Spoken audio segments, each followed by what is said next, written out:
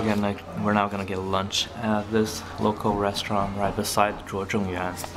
We're now on the second floor where we get a view of the river and the entrance to Zhuozhengyuan. Now my impression with that place is that it's definitely worth going to, and it's actually worth re-going if you bring your student card, so do not forget to bring your student card.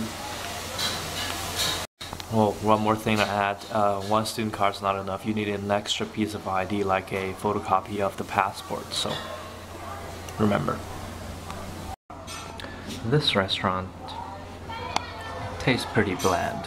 These dishes, they taste simpler than my home cooking, but the rice